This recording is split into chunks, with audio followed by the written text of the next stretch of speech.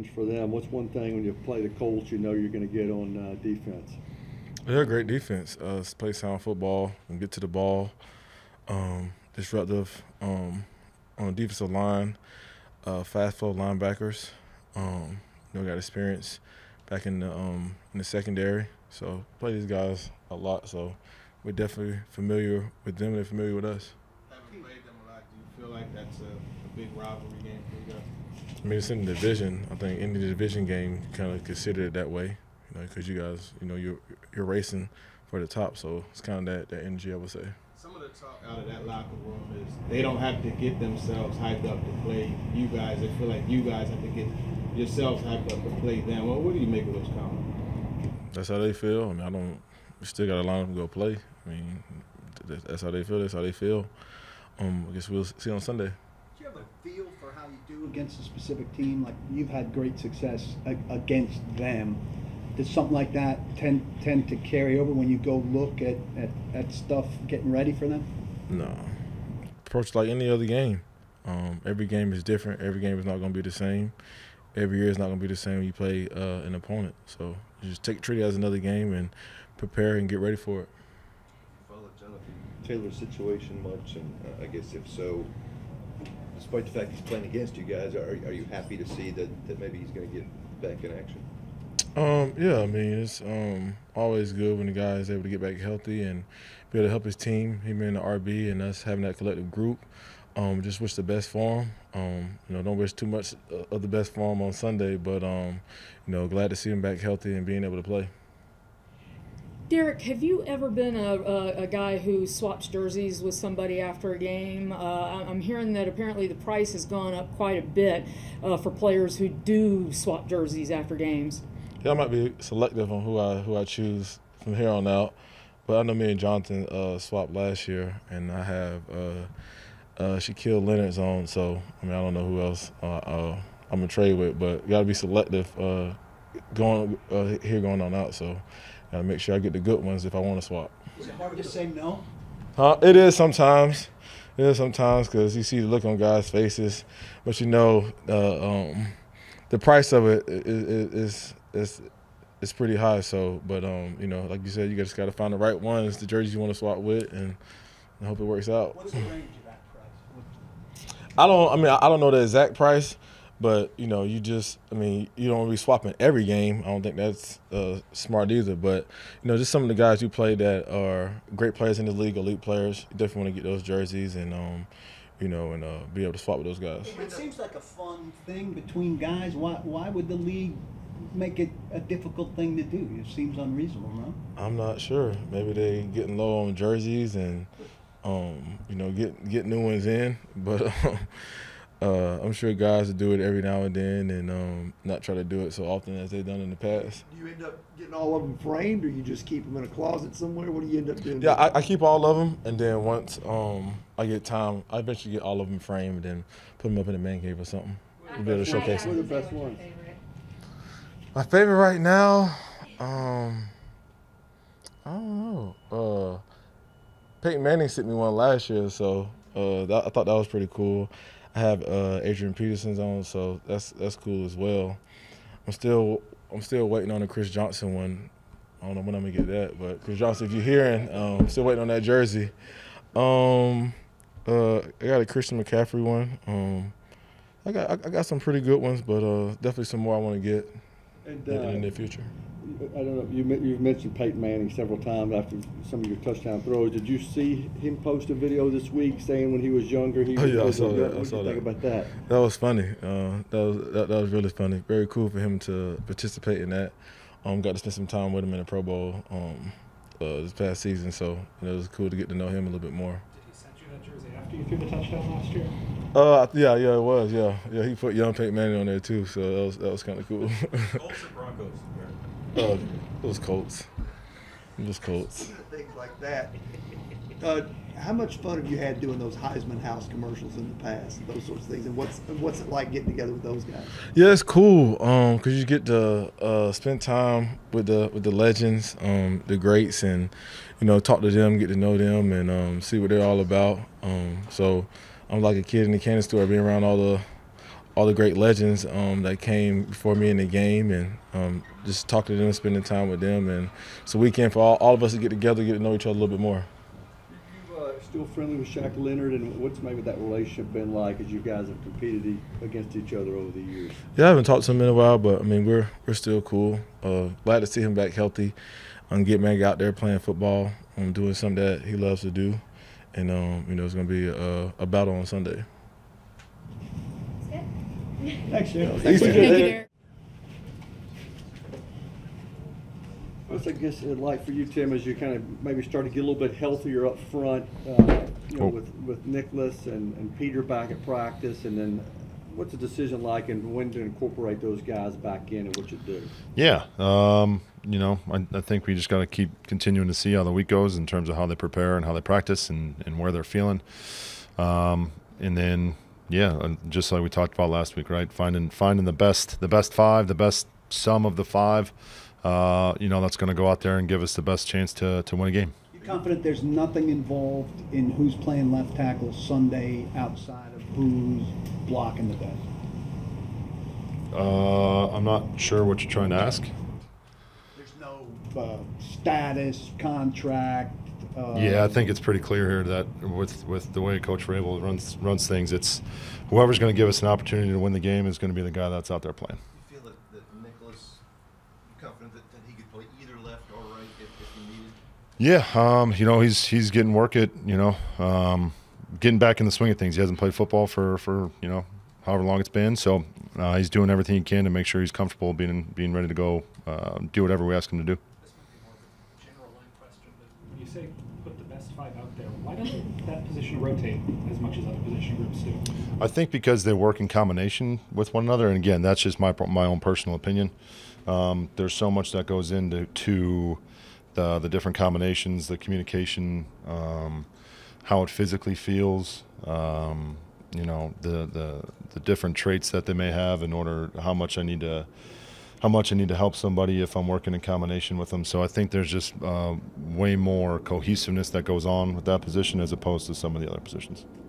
Mike didn't hesitate when I asked if he paused on whether to run the jump pass play at the goal line if they called the timeout. What is kind of going through your mind as you got the play called? They call the timeout. Yeah, you know, I thought we were in an unusual formation. It didn't concern me.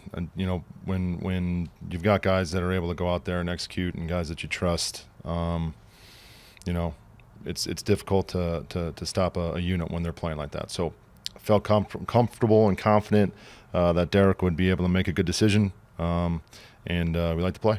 How important is it for you to kind of take some deep shots on a fairly regular basis, maybe even if they're not successful? Is it important to have that element? Yeah, I think anytime you have the threat of, you know, getting behind a defense, I think that changes. If nothing else, it changes the mindset of the corners.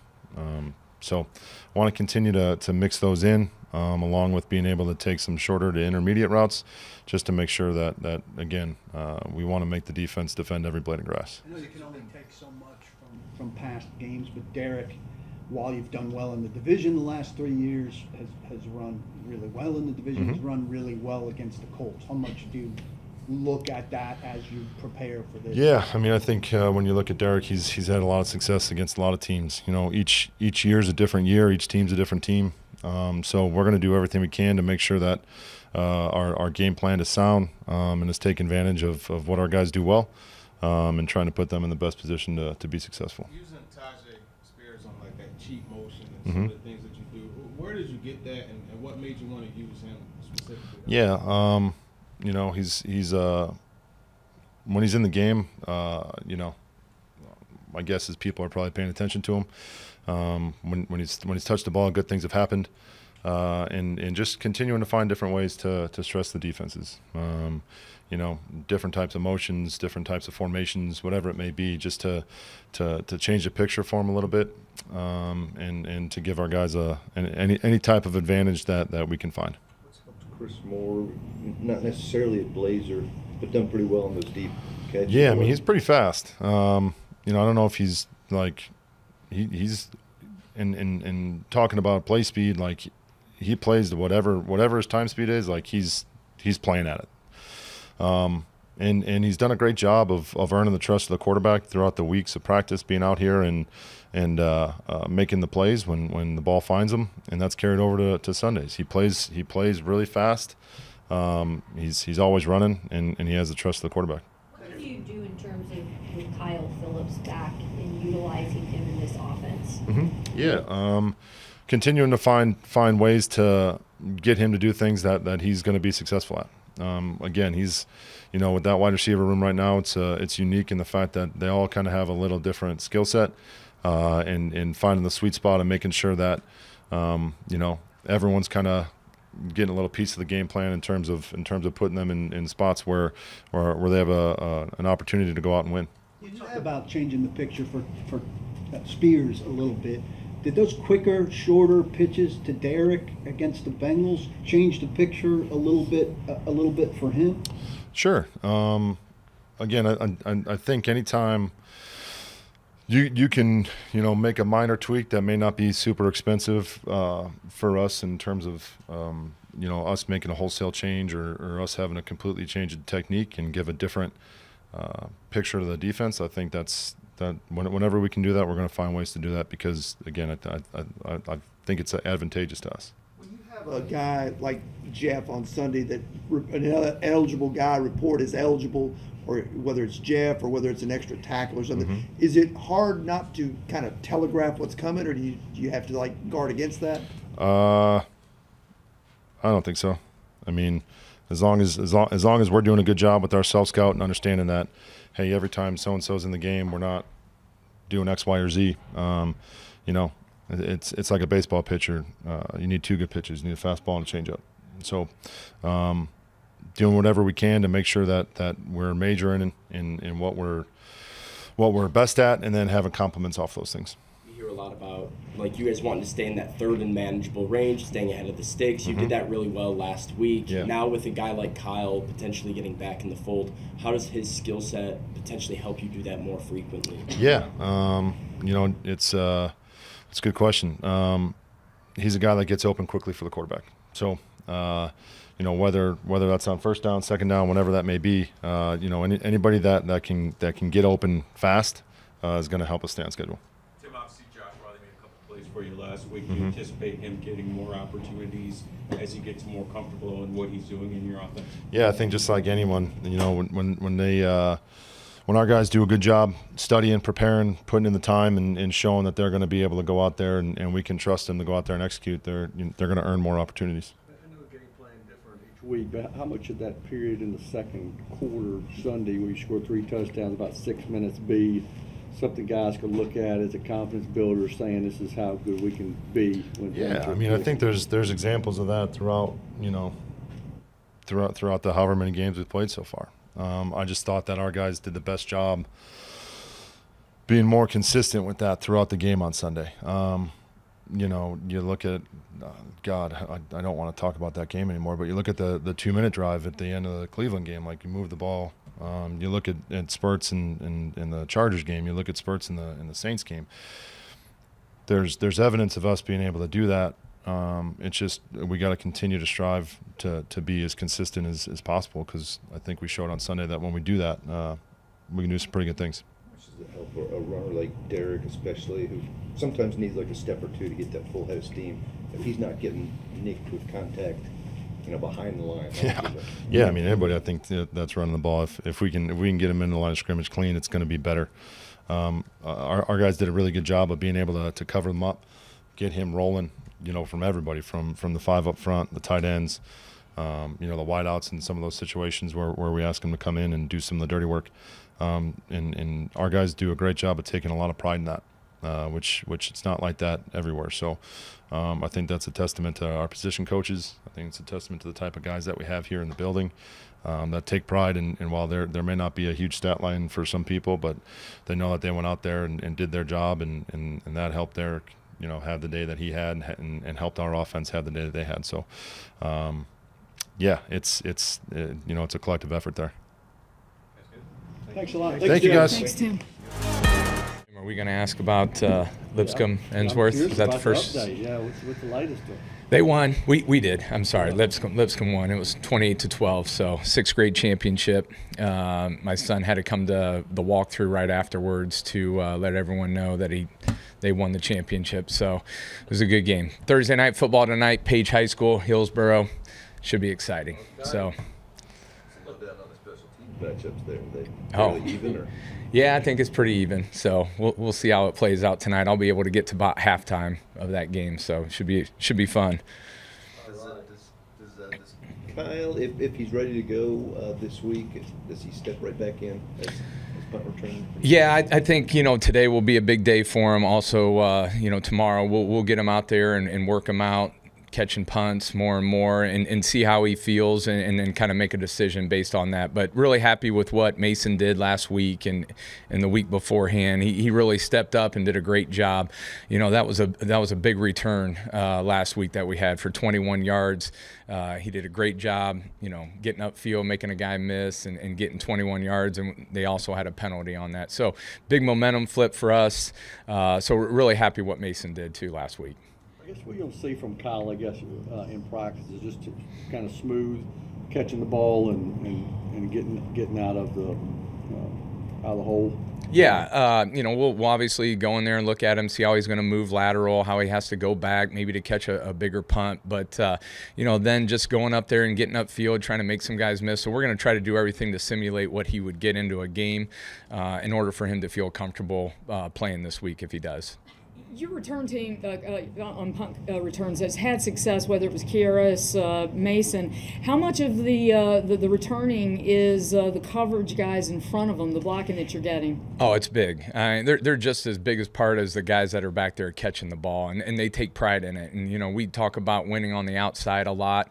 Those guys have to do it's a tough job. They might be single press against a gunner, and they got to do a really good job of staying with the guy 30, 40 yards down the field. So it's a big part of what we do and what we teach, and the guys take a lot of pride in it. And so we just tell them it's not always the guy that's back there catching the punts. It's the other guys that are there to help them get 21 yards or get 30 yards.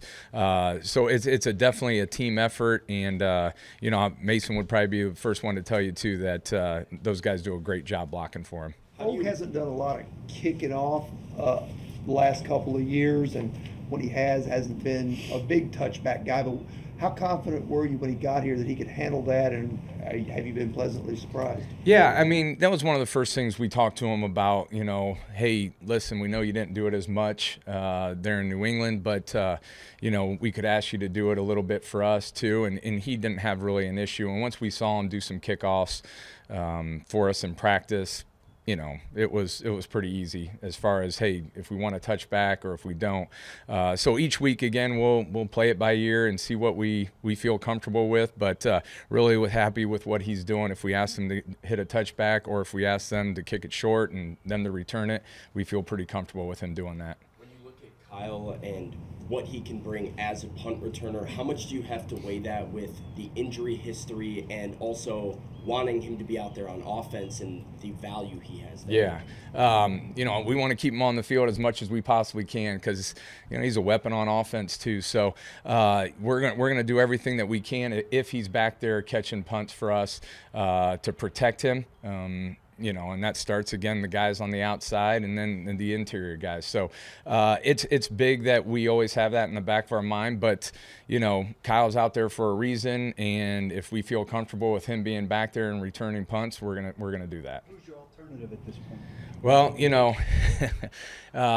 Monty Hooker's done it before in the past, so he would be a guy that could be back there at any point in time. So he would be another guy that would be an option back there. When you say protect him, is it possible that you maybe encourage him to fair catch a couple balls that another guy would return because you just want to keep him from taking a hit, or what does that look like? No, he's going to be back there. If he's up, He's going to be back there to return punts, but we're going to tell him to be smart. You know, if the ball is hung up in the air for quite some time, we don't need him to be the guy that's going to go in there and try to make 4 or 5 guys miss when they're right in front of us. We're going to be smart about it. You know, we always talk about being aggressive but not reckless.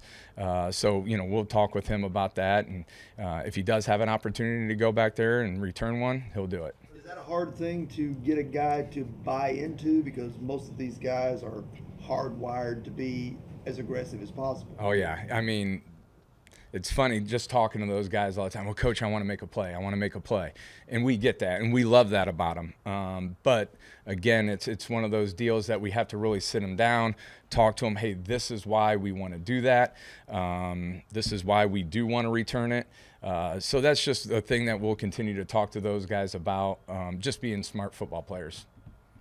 Intrigue there, whether roof's open, roof's closed. I mean, how much difference does it make there as far as, you know, for kicking or punts, just how much it affects distance? Yeah, that was one of the first things that we brought up to the guys. I showed them a clip, and I said, hey, what do you guys see? And they're talking about, well, I see this formation, I see this. I said, no, really look at it, because you know, sometimes they'll have the roof open, sometimes you'll see a little bit of wind. I know Stonehouse was talking about the banners were moving a little bit at some point in time last year. So, you know, that's something that we talked to those guys about. Hey, yeah, it's a dome, but they can open up, and, you know, there could be sun involved in there. So we'll have them get out there early again, like we always do. If it is open, great. You know, we'll be out there taking a look at the sun. All right. Thank you. Thanks, Craig. What's the biggest key when you're facing a quarterback that you've never seen before? Yeah, I think really with him, just understanding his skill set, right? All the things he brings to the table. He's a freak athlete, super talented. The ability to run the ball, the ability to throw the ball, it's all there. So we just got to understand that every play he's going to be a factor. We got to be keyed in on him. There's kind of two sets of theories, I guess, when a lot of teams go when they play a rookie quarterback. Some people want to throw the kitchen sink at him and make him make quick decisions, speed him up, and others want to lay back in coverage and disguise and confuse. What's the best approach? Yeah, I think everybody's got their own way of doing things. I think ultimately it's a combination of the two, and I mean we'll kind of see which direction we go here come Sunday. Who's the comp maybe for Anthony Richardson? Maybe gives you guys you've worked against before that maybe helps you in this game. Yeah, I mean the running's unique. I would say he's got the ability to hurt you like Lamar. Different type of runner. He's probably more of a Josh Allen type of runner. Just explosive speed though, can take it the home run, but he's a powerful, strong dude with the ball in his hands. It's going to be tough to tackle him one-on-one. And then just with the arm strength, I think he can sling it. He's got a cannon. He can launch it. He can throw it wherever he wants, different angles. Does a good job on the RPO game, getting it out of his hands quick. So, I mean, he's a talented kid. He does a good job. All the design runs, it seems like they do that a lot with him. Is that unique to what you've seen before? Yeah, I mean, you see it with different teams. I mean, some teams do it more than others, but we've seen it in the past. Obviously, Lamar's done that stuff. They did some of that stuff with Hurts in Philly last year. Even Josh Allen on certain situational things. There's some of those quarterback design runs that show up. So it's something we got to be prepared for. They're going to mix it in. They're going to have it. I mean, we saw one against Deshaun in Cleveland down in the red zone. So it's becoming more and more with these quarterbacks, just their ability coming from college. I think it's becoming more of an aspect of the game that we got to be ready for each week with these quarterbacks. Deshaun, just there was so much emphasis after that game of wrapping up, finishing the tackles when you've got the quarterback. How much of an emphasis is that, and what can be done to kind of improve? Yeah, very similar mindset. He's strong. We got to make sure we stay on our feet, right? Like we go in to get a sack, we can't launch, we can't try to take him down and not stay on our feet because he's going to shrug you off. We got to continue to be relentless. The more guys we can get to him, the better off we're going to be. Not relying on one guy to be able to bring him down. But the biggest thing for me is making sure we're staying up and not falling off. And if we stay on our feet, we got a better shot of not falling off of them. Gibson look like he's a good fit for your scheme, and you know, when a guy takes advantage of small opportunities like that, does he earn more? Yeah, absolutely. He's done a good job since he's been here. again, you get in here late, miss most of training camp, and you're kind of thrown in the fire. There's a lot of catch-up that's going on from a terminology standpoint, from a technique standpoint, just how we operate the day-to-day. And I think he's done a great job since he's been here. Great seeing him last week take advantage of his opportunity to make a play. And ultimately, yeah, if you're going to make plays like that, you need to be out there more. What's the key defensively in the red zone for you guys this week with the Colts team that has clearly been efficient down there? Yeah, they're really good. They are really good down there. I think the biggest thing, and we talk about it every week, is number one, don't let them run it in. Right, we got to make sure we're not allowing them to run the ball in the end zone.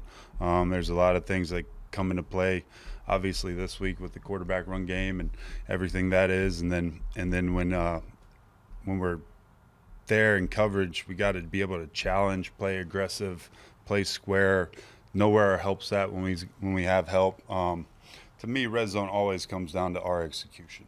Right, our ability to execute versus whatever we see, because there's always going to be scheme plays down there every single week, and we got to make sure we're locked in on making sure we have 11 guys doing our job. When you talk to the DBs against a quarterback like this, what do you tell them? Whereas is this a week where you say you guys may have to cover a little bit longer than normal? Yeah, the play extension's there. We got to make sure that we're grabbing on, latching on to guys. We got to be great with our eyes as plays get extended. We just can't lose guys, because that's when those X plays are going to show up. And if he's able to extend and we don't grab a guy and the guy breaks loose and gets behind us, that's when some of those plays are going to show up. So we got to make sure we get attached in zone, right? Those are probably the more difficult ones, right? Making sure, because zone coverage turns into man pretty quickly when that play gets extended. And then in man coverage, we just got to make sure we're doing our job and staying on our man. How much does the RPO game force you to make sure your guys are disciplined and staying with their assignments and in their lanes? Yeah, there's a lot to it. There is. It's. I mean, I came up in the triple option offense coaching O-line when I started coaching. So there's similarities to it, but instead of a pitch man, there's a throw man, right? So it's going to take all 11. We got to be sound. We got to understand our responsibility. We got to take pre-snap information and use it to our advantage. But everybody's got to be locked in, and we got to communicate and help the guy next to us understand what's coming. You go in with the mentality that you're going to see Taylor on Sunday? Absolutely. I mean, I fully expect it, and if he doesn't, he doesn't. But elite back in this league, if he's available, I imagine he's going to play. How good has Moss been for them too? Good, really good. I think he's running hard. I think he's been able to show some patience to find some of those holes late. I mean, we played against him obviously when he was in Buffalo, so I think he's done a really good job.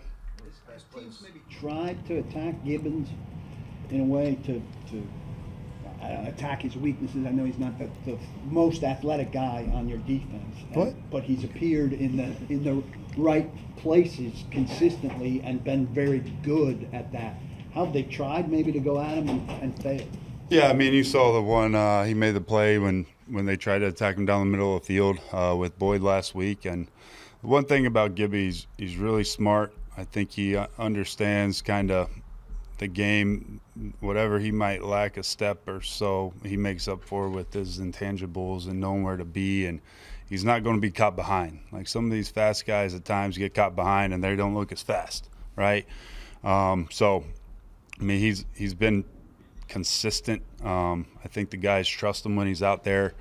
I know I trust him to go out there and do his job every single snap, and he's making the plays that he's supposed to make. No pass plays last week, over 20 after I think 12 in the first 3. Were you guys doing things differently, or did you just do them better? Yeah, I think we played better as a whole. I think the rush was better. I think the coverage was better. It takes all 11. It's never one guy. I get it. There's going to be some one-on-ones at times down the field that they might win and we might lose. But for the most part, it takes all 11. Everybody executing the coverage properly, everybody playing with technique and fundamentals and affecting the quarterback is just as much coverage as it is the rush.